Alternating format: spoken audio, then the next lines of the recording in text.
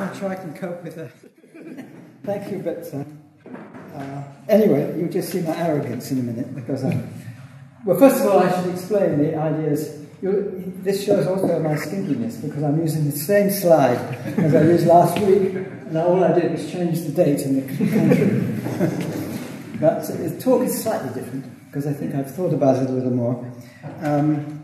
I don't think I can live up to all the things you said, but I'll try and do something anyway. Yeah, so the arrogance, you didn't mention that. Arrogance is that I'm going to talk about the whole universe, you see. And here's a picture of it. I should explain... Oh, that's what I need my jacket for. I should explain that... Well, this is a space-time picture, of course. Time going up the picture.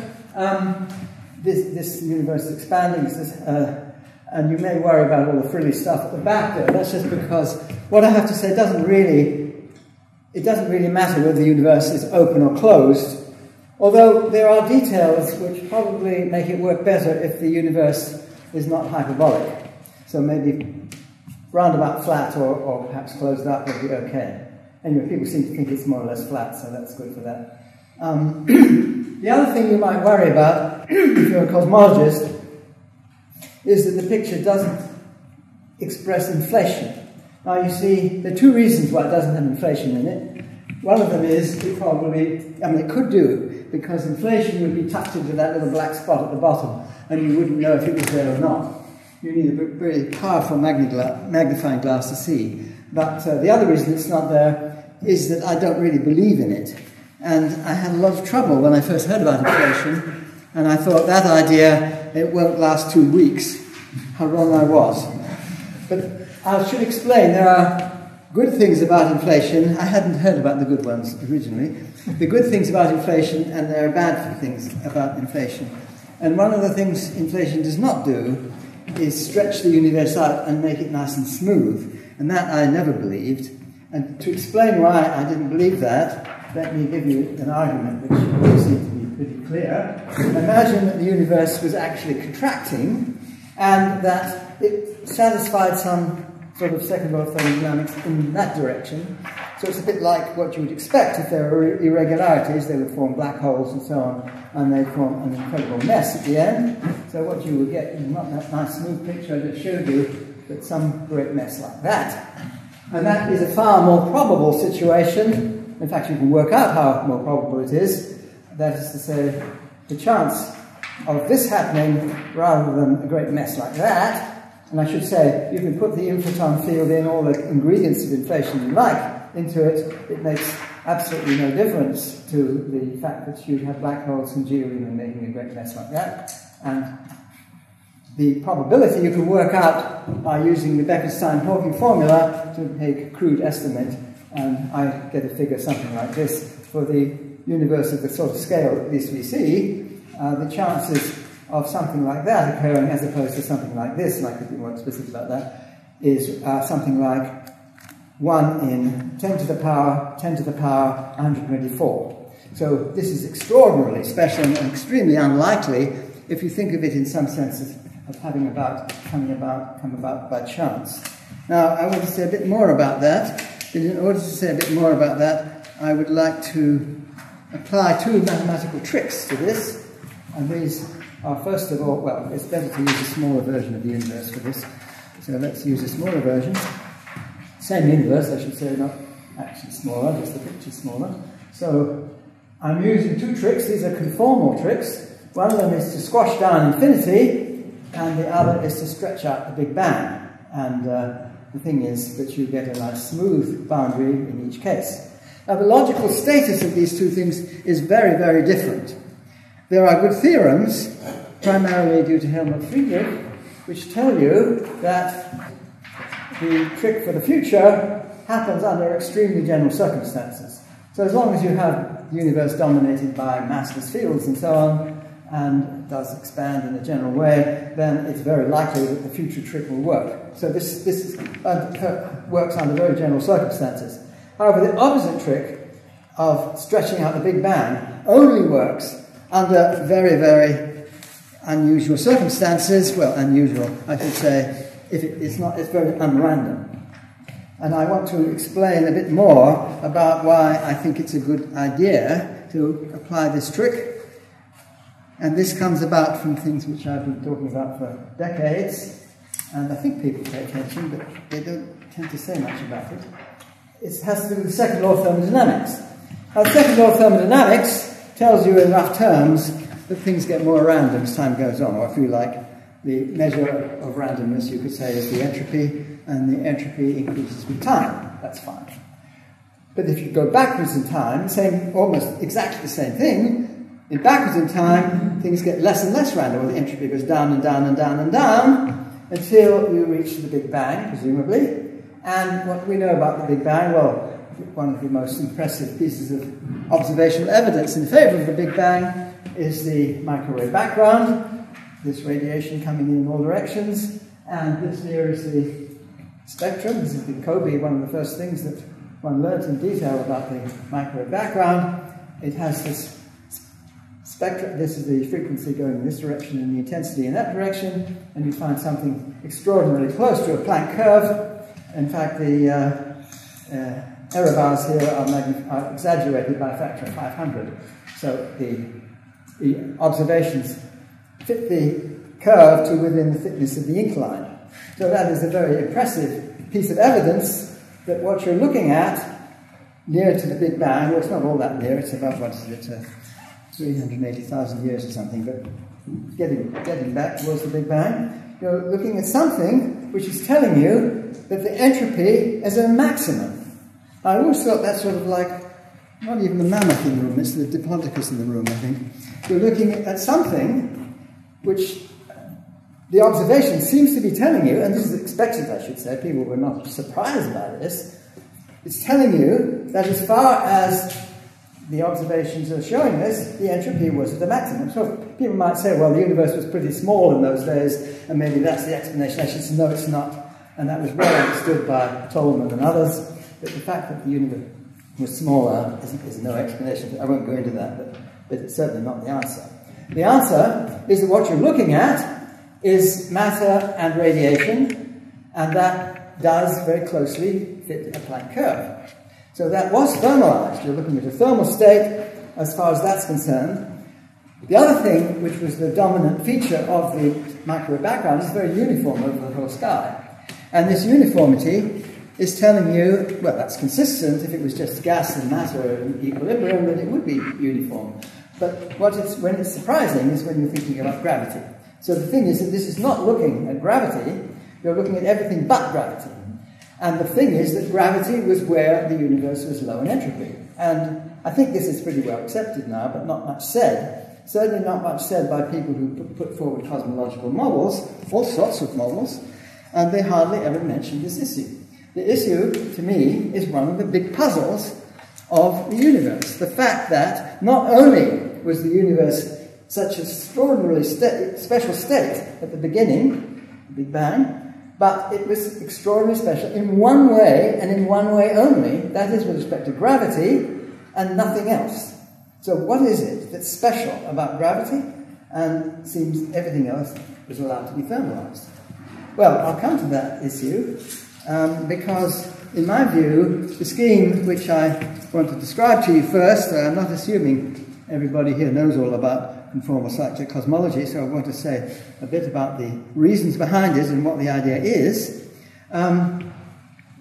First of all, I want to say, how would you characterize the initial state as being somehow free of gravitational degrees of freedom? And this is where this picture comes in.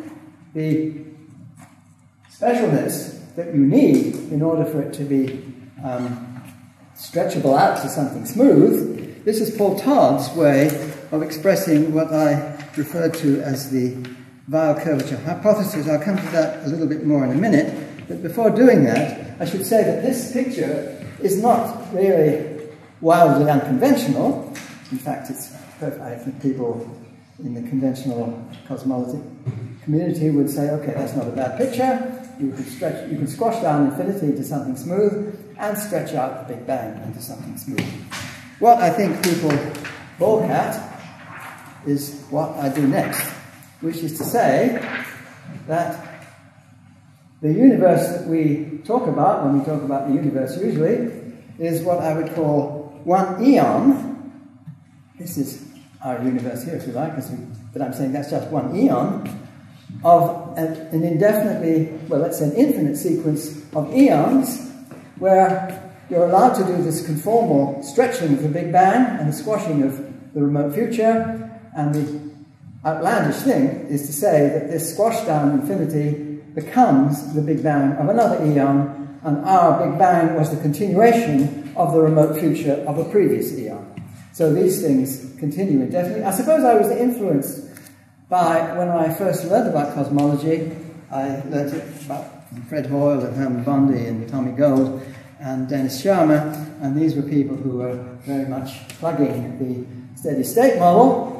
And although the steady-state model did not really explain, well, microwave background was one of the big problems with it, and Dennis Sharma, I had tremendous respect for him because he, when he was convinced that this microwave background was showing you something that the steady-state model could not accommodate, and he said, no, there was a Big Bang, and he admitted to have been wrong on that. But I think I sort of had a sort of feeling from all this that maybe there was something appealing about the steady-state model which maybe one could recover, even though this model is in detail extremely different from the steady-state model. It does have this sort of character, that there is something which is preserved for all time.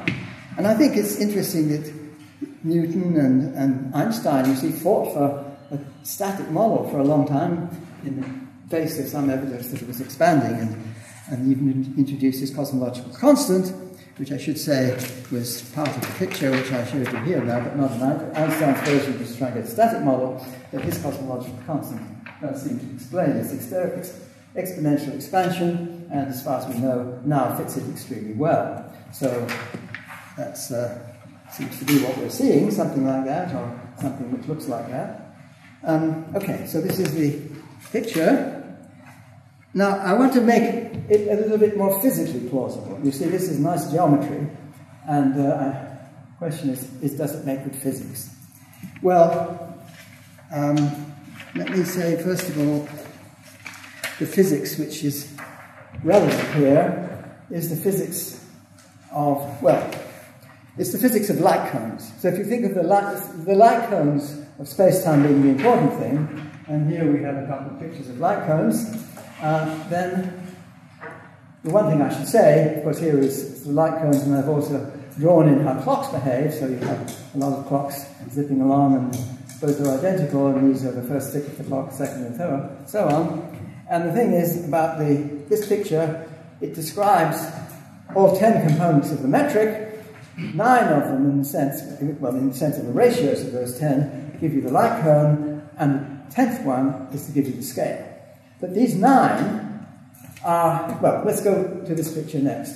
You see, as Yvette was talking about, we, among other things, among many other things, we have very precise clocks these days, and I suppose the kind of basic reason that we have very good clocks, if you just go down to fundamental laws of physics, are the two most famous equations of 20th century physics. Of course, Einstein's E equals mc squared, which tells us that energy and mass are equivalent, and Max Planck's E equals h nu, nu being the frequency, which tells you that energy and frequency are equivalent. You put the two together, and that tells you that mass and frequency are equivalent. So if you have a particle or something which has a very stable, which has a very well-defined mass, then it is a very, very good clock. So it really comes down to these very, very basic principles. The fact that particles themselves are clocks. Of course, you can't use the particle itself as a good clock, but it comes down to it, the fact that you have these frequencies which are inbuilt into nature in this very, very profound way. Now, that's telling us that, that these 10 components are very well built into the structure of space-time, but there's the opposite of that, or the converse of that in a sense. That is, if you don't have mass, then you don't have the clocks. In other words, if you say think of photons, then of course there's a particle that goes along the light cone and it never sees any of these ticks. You don't see the tipping of the clock at all. The photon isn't interested in that. And a stronger way of saying the same thing is that Maxwell equations and even Yang-Mills equations, if you don't put the mass in, if you're looking at massless entities, these are conformally invariant. So you can change the scale in different ways all over the place, and the equations work just as well. So they don't need the 10th component, if you like. All they need is the light currents. So if you're thinking about massless things, then conformal geometry is a good thing. And this is what the universe is doing. Now, why can we get away with thinking about massless things? Well, first of all, let's think about the remote future. In the remote future, you have, well, you've got black holes, and see, when there's nothing left of much interest except black holes, I call that the boring era. And it's very boring because if you want to wait for the most massive of black holes to disappear, as they will do according to Hawking evaporation, you have to wait for about a googol years. I don't know what the exact figure is for the biggest black holes that we know. Something like a googol, well, that's 10 to the 100 years. And that's very boring, I should say. Sitting around waiting for a black hole to go off pop, it's not much of an explosion after all that time waiting. Seems to me to be a pretty boring thing. But then the very boring era is when all the black holes have gone off pop. And that's sitting around and waiting for what? I don't know. Always struck me as a...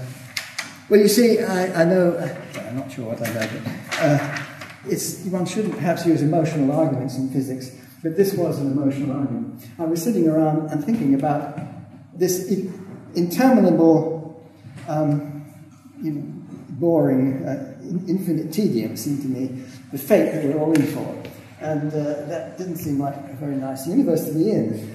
And that, of course, is an emotional argument. But then I started to think, well, we're not going to be around to be bored by this, but mainly photons. And it's very hard to bore photons.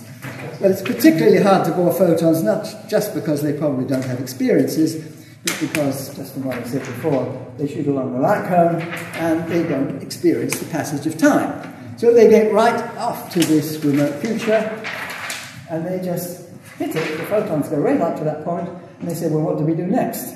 If you like, if they could talk.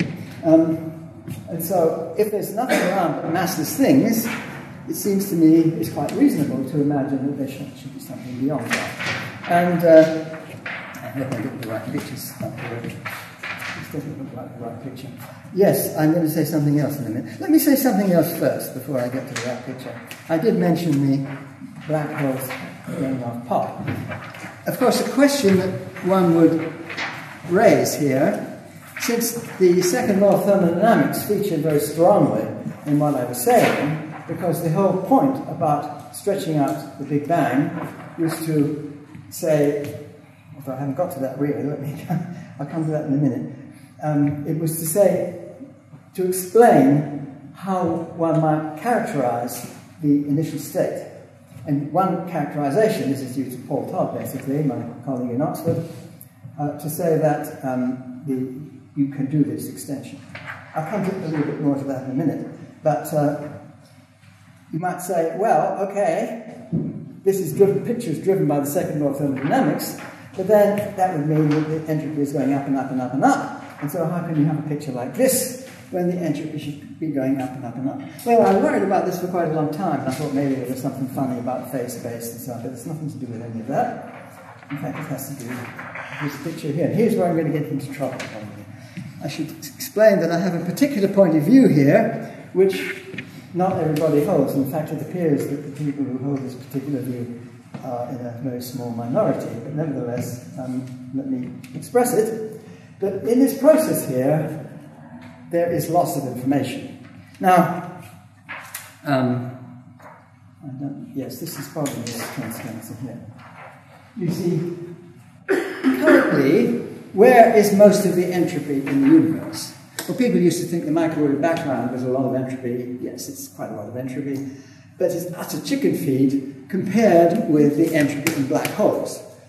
Now, the complete domination of entropy is in supermassive black holes. So that's where it all is. Almost all of it is in black holes. Now, what's going to happen to these black holes? Well, they will gradually evaporate and disappear. What happens to the entropy? Well, you see, there are lots of arguments about things like this. I should say that the Bekenstein-Hawking entropy formula, I mean, you can justify it, and this is the way Hawking did, using these Bogoliubov transformations and that sort of thing, and that's fine. But you can also justify it on much more general grounds, as Bekenstein did originally, and it's very consistent with the second law. Now, I hold the view that, in fact, the information is lost. Now, you see, somewhere in this, I can't see this thing very well, but probably you can see it. Somewhere in that is the statement that Hawking at one time believed that information was lost in black holes. At later time, he changed his view and said, no, it's regained in some way. I sometimes say to people, well, whichever view you hold on this, at least you've got Stephen Hawking on your side. So, I'm taking the earlier Hawking rather than the later one to be on the side of, more or less. And the idea is that information is indeed lost. And if you think classically, it's hard to see anything else. But, well, you can usually draw the conformal diagram, more obvious. But there is this drinking up of stuff all the way fed into the singularity right up to the end. And if you imagine that some supermassive black hole, you could imagine somebody going in a rocket ship, and classical physics seems to be holding well, and then everything getting swallowed up in that black hole. And there's no sense, in my mind, of conveying that information outside the hole without violating all sorts of no copying theorems and so on. So it always seems to me to be clear that the information must be lost. Of course, that violates unitarity and things like that, but I don't mind that, as I'll come to later in the talk, if only briefly. But anyway, the argument is that the information is lost, and I think I've got this upside down. Probably about that.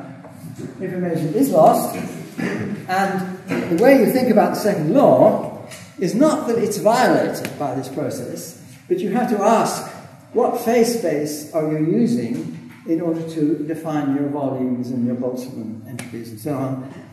Well, you are using some phase space, which takes into account all the degrees of freedom that you think you should be taking into consideration.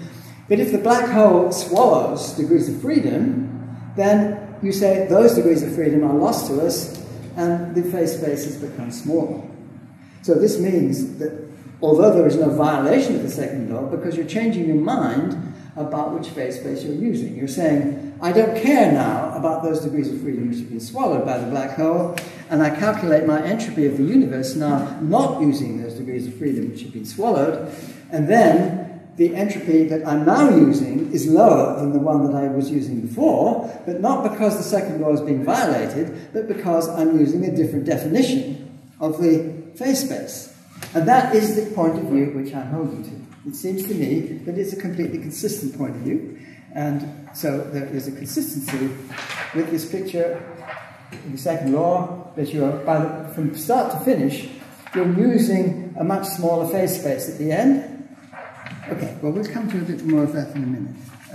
Let me just say in a little more detail what's the future like. The future is like this nice smooth boundary, according to Hermann Friedrich. You can get away with that.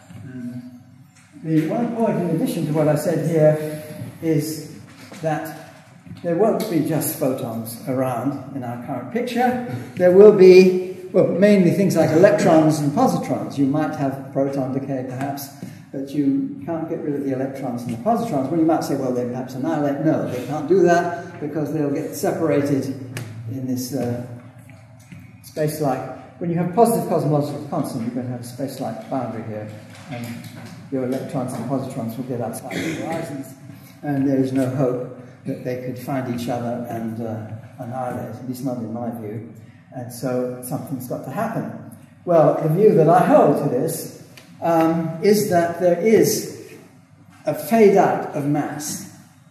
Now you see people often say, well, you can't do nothing with mass, and perhaps in standard particle physics you have mass being one of the Casimir operators of a Poincare group, and it's one of the first things you do when you consider things which are conserved in particle physics, and the idea is that, well, that's not quite right, because if you have a cosmological constant, you should be looking at the de Sitter group, and the Casimir operators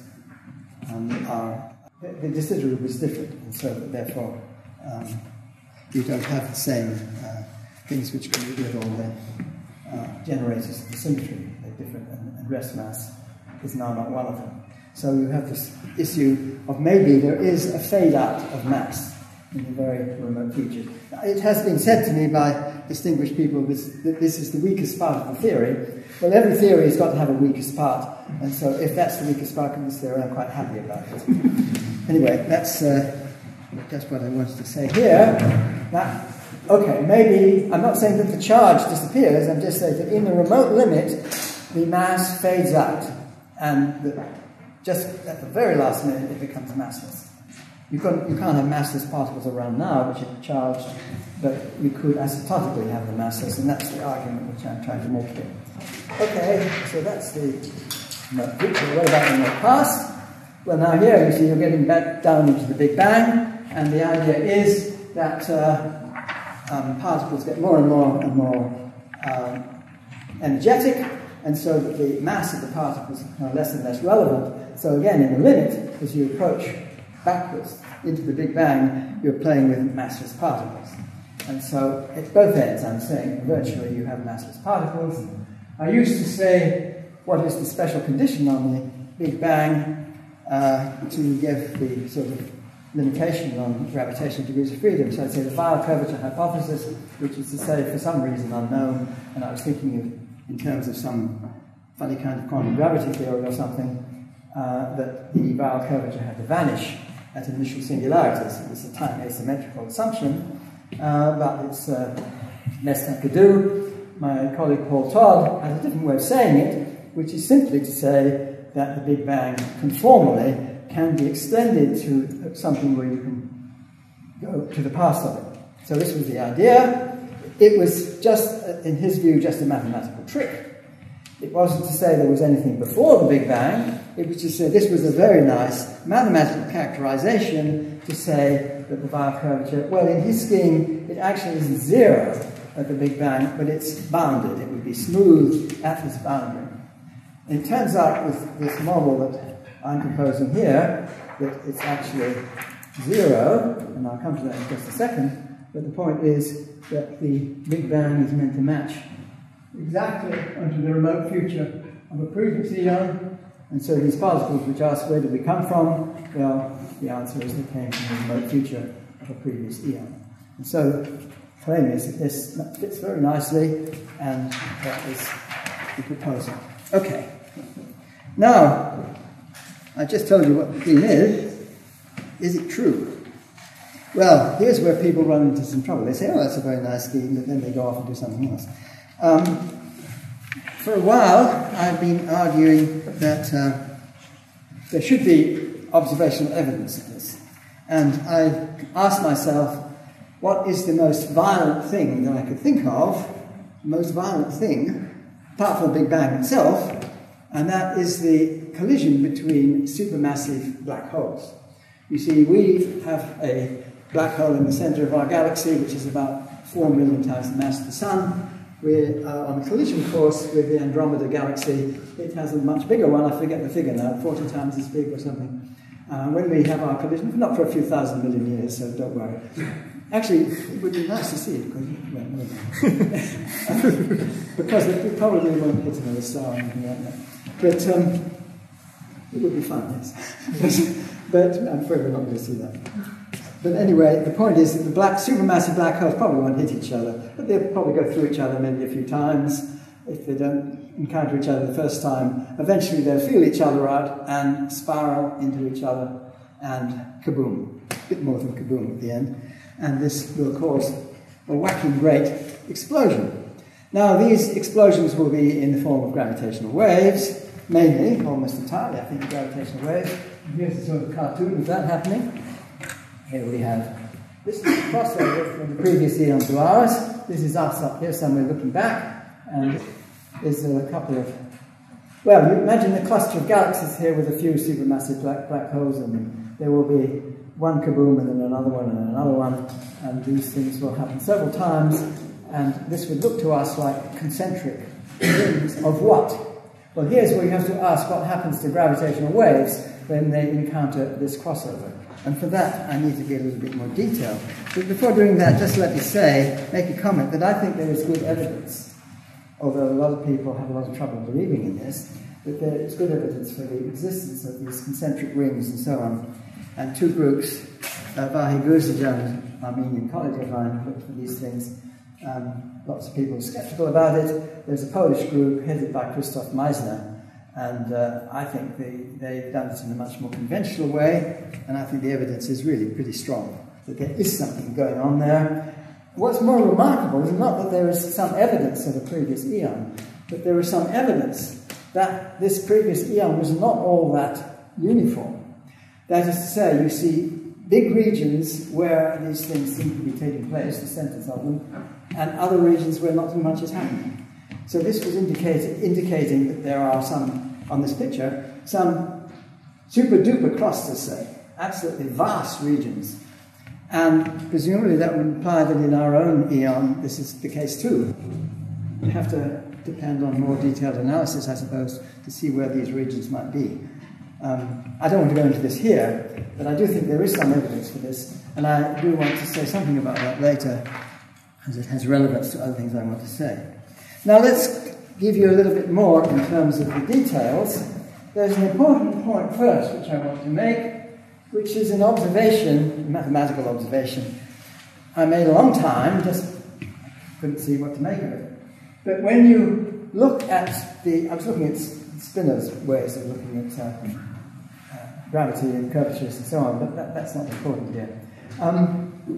If you look at the way that the things behave under conformal rescalings, there's some curious thing about gravity, that you have two different scalings for the same quantity. Now what's the quantity I'm talking about? This is the Weyl curvature, this is the conformal curvature. Now since it's the conformal curvature, it has a particular way of scaling under transformations, which tells you that it behaves like conformal curvature. I mean, that's absolutely unambiguous. And that's what I write down here. If I rescale the metric, the hatted one is rescaled by a factor of omega, that's the conformal rescaling factor. Then the metric, the Weyl tensor scales in the way I've written down here. If you put all the indices down, it scales with the omega squared. Now, if you take another quantity, which is equal to c, but I'm saying it has a different role to play. This is the thing I'm calling k. And what's the role that k has? You see this more easily with spinors, but I don't want to go into that here. That k behaves, if you like a graviton density or something like that. And it has a conformally invariant wave equation. And this conformally invariant wave equation, as part of different spins, spin 2 or spin 1 or spin 0 or spin a half, it behaves with the scaling I've given you here. Now this is important because if you want to know, suppose you have this black hole collision, and you want to know how these gravitational waves behave as they get out to infinity, it's best to use the k scaling, because that k scaling tells you that what is finite at infinity. And this is something that we played around a long time ago with looking at asymptotic structure of gravitational fields and energy carried away and all that sort of thing. But it depends on saying, look at the k if you want to see how the gravitational waves act. It's a thing like the Maxwell equations, if you like, that tells you how the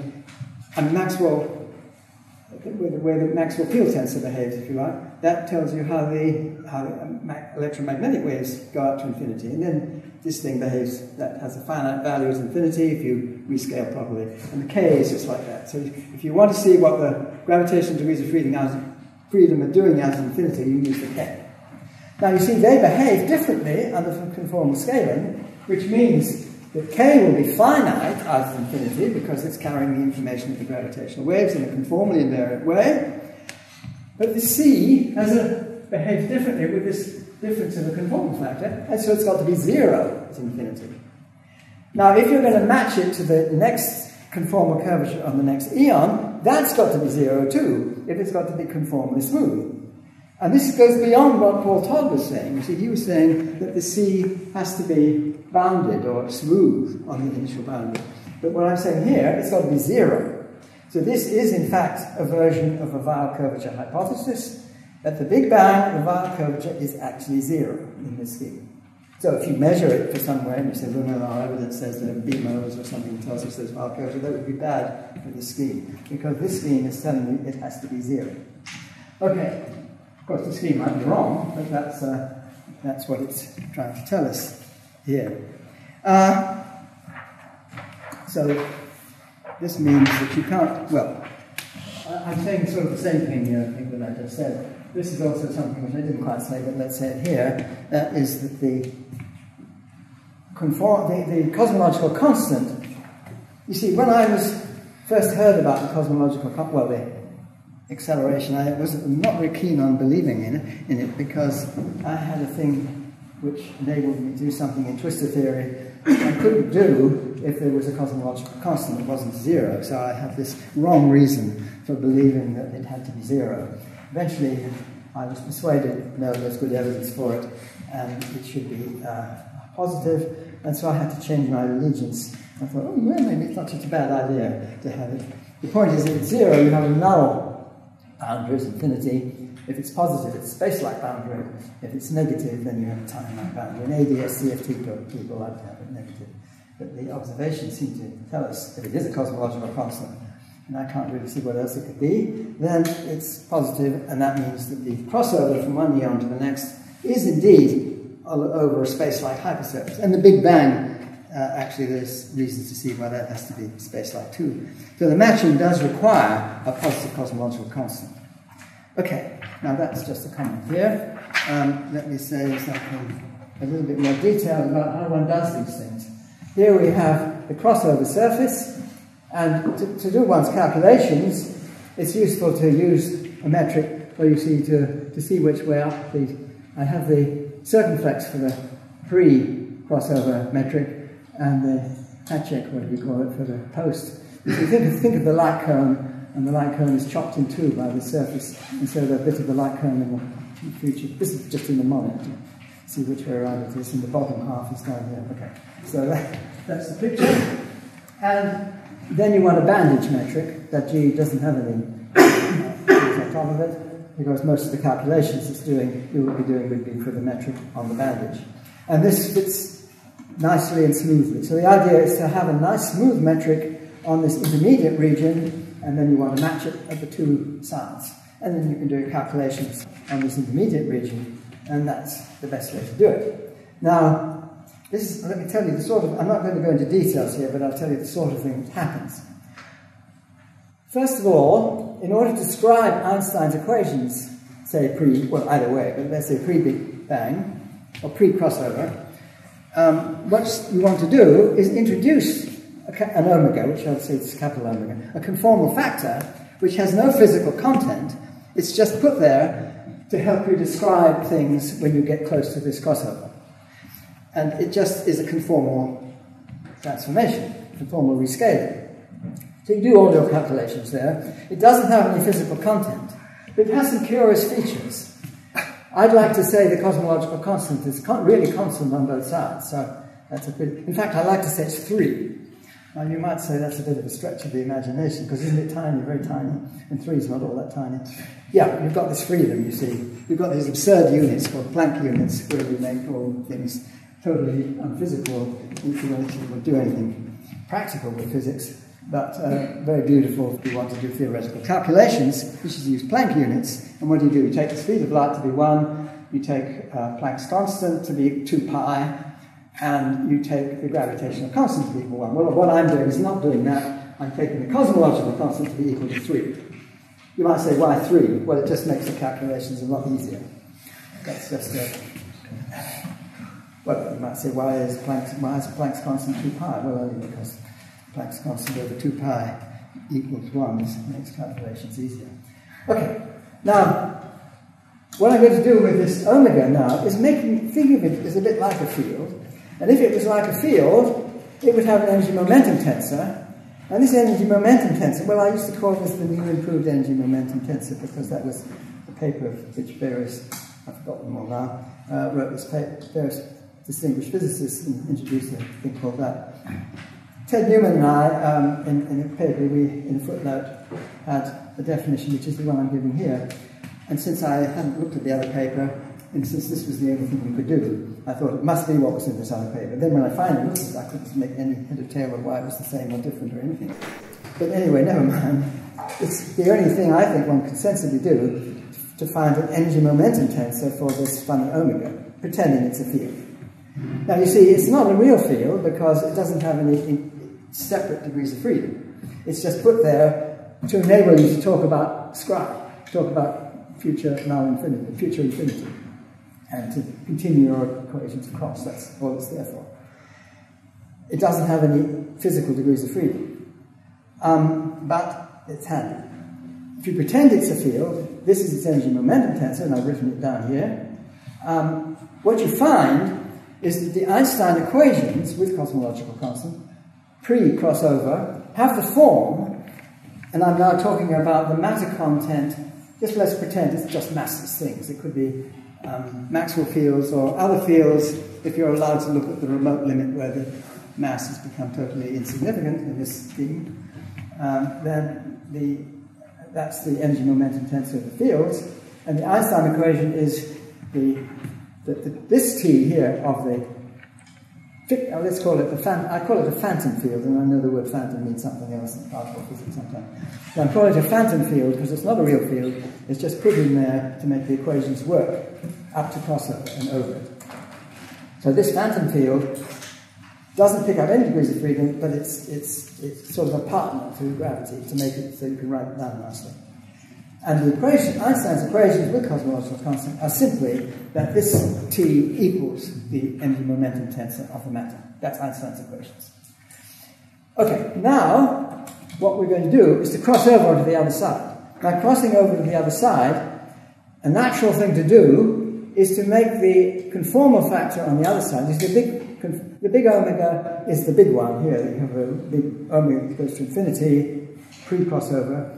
And its inverse, with a minus sign to keep it positive from one side to the other, its inverse is the little omega, and that goes to 0 as you come to crossover. So this is just to make the equations nice. And this equation doesn't have any physical content as it stands, but it's a very useful thing to introduce. This is the reciprocal hypothesis to say that the little omega is the inverse of the big one, the minus sign just to keep it positive. And then what you find is that with this convention, that you find that now the big omega does behave like a physical field. And so the funny idea is that you think, well, what happens to the gravitational degrees of freedom? And again, it depends on looking at calculations in detail, which I'm not going to do. I think what I'm saying at the bottom here is more or less on this transparency here. The information in the gravitational degrees of freedom, as I say, the Weyl curvature goes to 0, but the gravitational waves carry information which now is converted into sort of second derivatives of this omega field. Now this omega field now becomes a real field, and it picks up the gravitational degrees of freedom. So when I was showing you my picture of the black holes and so on, and what do they do on the other side? Well, these degrees of freedom go over into these higher order terms of this omega field. Now, what is this omega field? It has to have some real physical content. And it doesn't make any sense physically unless it is something. And it would be something which dominates the whole of the matter content of the universe after the Big Bang.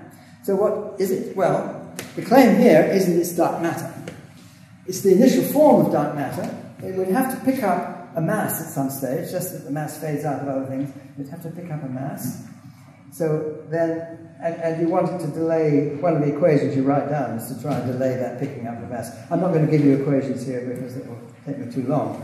But you find that it does have to pick up a mass. And the argument is, what is this mass?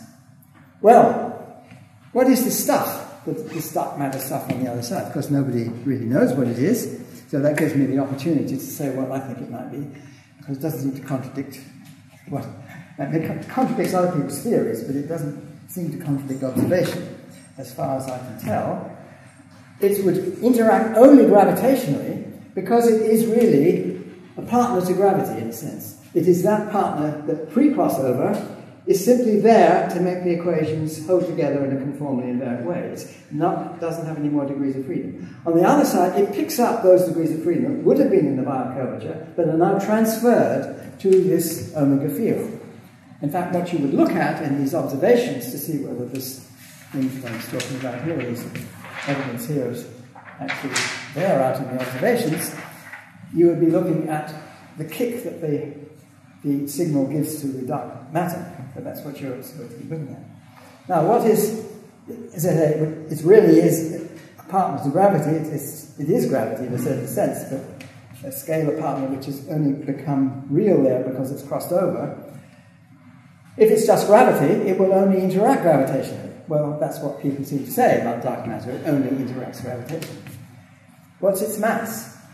Well, if it can only be gravity, the first guess is that this is Planck mass particles. Now that's a bit outrageous. So I asked people like Jim Peebles, and I just saw Joe Silk at a conference not so long ago, and I asked him, suppose the dark matter particles are Planck mass particles. Well, at first he thought I was saying black holes, because people talk about little Planck mass black holes, and he was worrying about Hawking evaporation or something. Well, I don't know what you say about Hawking evaporation down at the Planck scale. I mean, who knows what space-time is like. But I'm not saying that. These are not black holes, these are Planck mass particles. So that's the idea. But they've got to decay. Why have they got to decay? Well, because when you get to the crossover surface, I don't want them to build up. They've got to have all gone. So they will decay from Big Bang to the final crossover. And then you get a whole lot of new ones. And then they will gradually decay away, and then you get a lot of new ones. Now, I was talking to Christoph Meisner about this, because originally I had the idea that it was these events which, you see, let's say a bit more about this.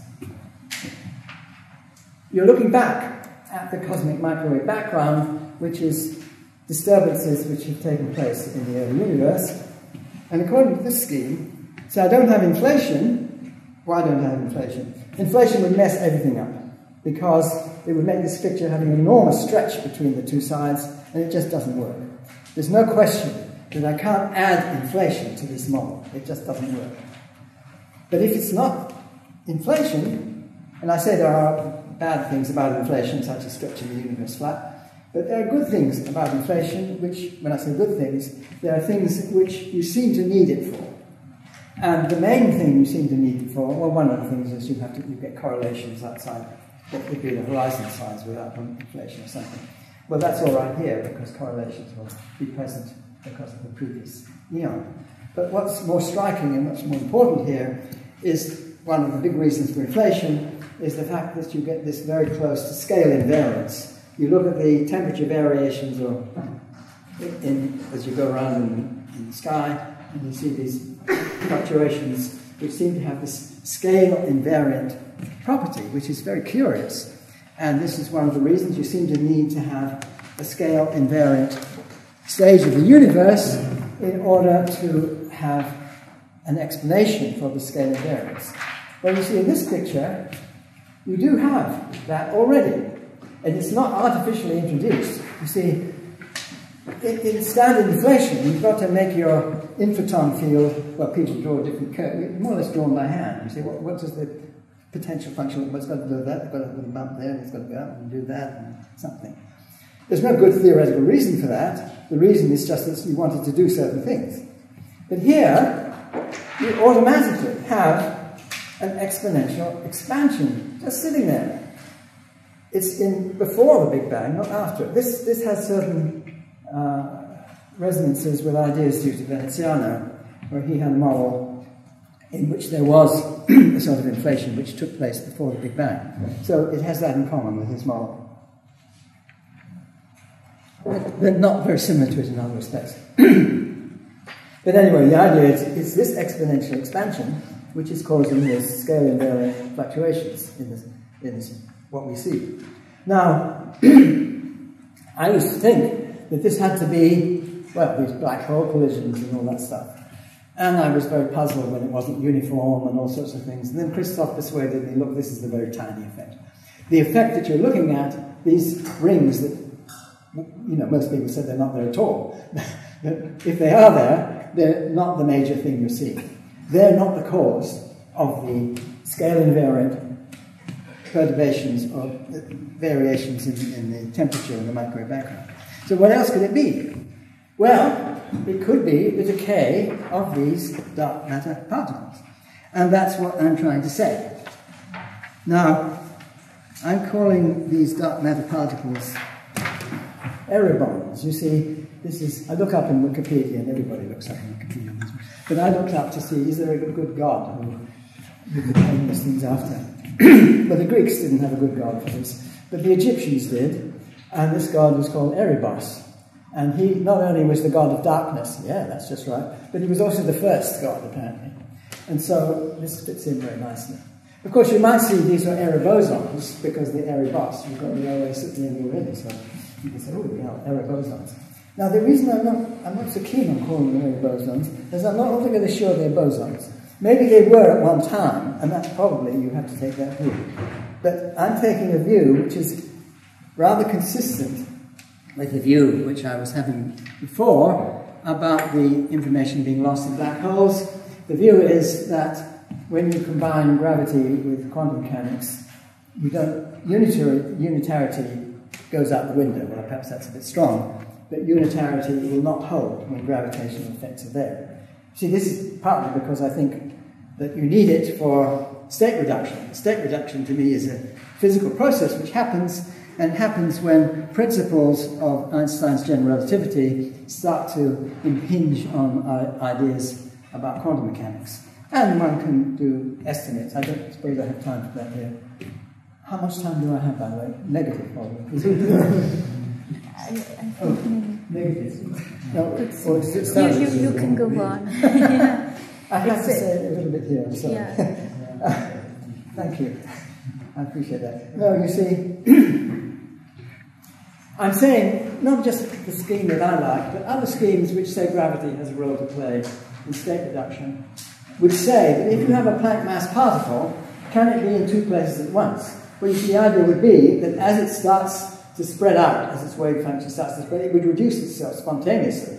And so it would behave like a classical particle, at least when it gets going. Maybe in very early stages it behaves quantum mechanically. But it would behave like a classical particle. And this is a bit outrageous because that's not the way people tend to think of particles. But yes, I'm trying to say that it's got to be. And there are reasons, things I was talking to Yvette about also a few months ago, which led me to believe that these things had to behave classically. The problem being, actually, that if they would behave quantum mechanically, then they would be all at once. And if they're decays of a Planck mass entity, and if you did detect it, it would just blow the thing apart, because you'd have an artillery shell energy in that observation. Now, if they're classical, well, what would they be like? They would be, well, Planck frequency, that's pretty high frequency. But what do these Planck frequency particles do? Well, the point that comes out of this is a little bit of elementary general relativity here. Suppose you're looking at a bundle of light rays, and these bundle of light rays enter a region of Weyl curvature. Well, they would squash in one direction and stretch in the other direction. This is what gravitational wave detectors look for. And you have this squashing one and stretching in the other direction. If you have Ricci curvature, it's squashing in all directions. So Ricci curvature squashes all, that's what mass would do. Weyl curvature stretches. Now let's suppose, and you can think of this as an optical bench, and you've got lenses, and if you have a lens, the power of that lens is the inverse of its focal length. And if you have two lenses right up close to each other, then the total power is the sum of the two powers. If I move them apart, there's a correction term which comes from the distance between them, which is proportional to, well, minus the distance, I guess, times the product of the two powers. Now suppose these are astigmatic lenses, like what gravitational wave would do. This is a lens which is two directions at right angles, one of them magnifies and the other does the opposite. Positive lens, negative lens equal and opposite. If I have two, one through a right angle, right up to each other, they would completely cancel each other out. But suppose I pull them apart, then this correction term will mean there is a focusing effect. Suppose I have an oscillatory wave, which goes one the other, one the other, one the other like this, then there will be a residual, which is a positive focusing. And this also, you can look at the Bondi and Troutman, the definitions of mass carried by gravitational waves and so on, and you see that this is just the same effect. But it's not local, and it's something which comes about through this oscillation between the Weyl curvature and the opposite. So this means that if you have a very high frequency gravitational wave, it will behave like a burst of Ritchie tensor. So this is the suggestion that these erebon decays will look like, and it's not the way gravitational wave detectors are set up to be, because they look for this in one direction and out the other direction. But I should think that one of the things that Yvette's talking about ought to be perfectly happy with a thing which is squashing in both directions. So in the two directions, not in the direction of the wave itself, but in the two orthogonal to that, you would think an inward squashing in all directions. So this would be the claim that we ought to see such signals. Now, here are the things. Are we likely to see them? Are there going to be a little tiny effect that we'll never see? There are some unknowns, of course. One of the unknowns is well, you could make a good estimate of how many of these things are around, what their density is, because if they're, you know what the dark matter density should be, and you know how massive these little things are. I think that I forgot that I said what Joe Silk said to me. He said, yes, that Planck mass is well within the range, and he was quite happy with particles of that Planck mass just from the observational side. They mustn't decay like those of black holes, but if they're like ordinary particles, that's fine. But you see, we have two things that these are supposed to be doing, and you can sort of balance these against each other. One of these is the microwave background. So here's us looking back at the crossover, and we're seeing erebon decays as they come across and into the next eon. So they would be just the decays, which would be these graviton signals. And so you would have that would be giving you, according to the scheme, the microwave background fluctuations in temperature. So you have a number from that. You've also got things like the spectral parameter, which tells you how it deviates from exact scale invariance. Now, the scale invariance would come about if the decay time of these particles is fairly long in comparison with the age of the universe. Well, when I say the age of the universe, I mean the time until now, which is comparable with when the so-called dark energy is not much more than the actual energy content. So you're looking from about now to, I don't know how far into the future exactly, but then that's where the effects from the next eon, you would see the fluctuations. So you've got to figure out from the fluctuations. And the point I'm making here is that the gravitational wave signals from these supermassive black hole encounters seems to be a small effect by comparison with what you do see. And so it says, okay, maybe that's fairly small compared with the big effect, which would be these erebon decays. Now you're looking at it down here. This is now us looking at the ones in our eon, and that's what gravitational wave detectors might see. That's telling us, roughly speaking, that the erebon decays should be perhaps a lot bigger than the gravitational wave effects. And since they do see a little signal, which is the gravitational wave effects, maybe these other signals will be bigger. It's not quite as simple as that, because the black holes in this picture only exist for a little small time in the whole scale of things. So you really have to look at that a bit more carefully. And all I can say is that I haven't been able to go through the details of this to see how strong these signals should be. But it does seem to me quite on the cards that there could be signals that would be present in gravitational detector signals, which might be seen either in LIGO or the detectors which Yvette was talking about in the previous talk. And I hope they would be. The thing is that if your detectors get working, you actually see where they're coming from, and that would be very interesting because we would have some idea about where the major dark matter concentrations are, and if you can get some indication that these things not only are there, they would be like blips, I should say, it would be like almost instantaneous events, and without getting all these fancy curves that you see in the black hole encounters. So that's what, I suspect there are things that they just throw in the rubbish bin because they're not what people are looking for. But it would be interesting to see if those signals are already in the observations.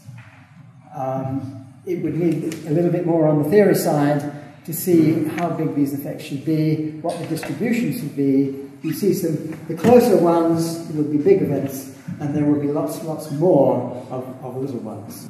And the sort of distribution of that one has to work out. It seems to me, with a bit more work on this, one should be able to get some kind of an estimate on that. And perhaps one should make that estimate first, because before having to look to see whether these signals are there or not. Anyway, thank you very much.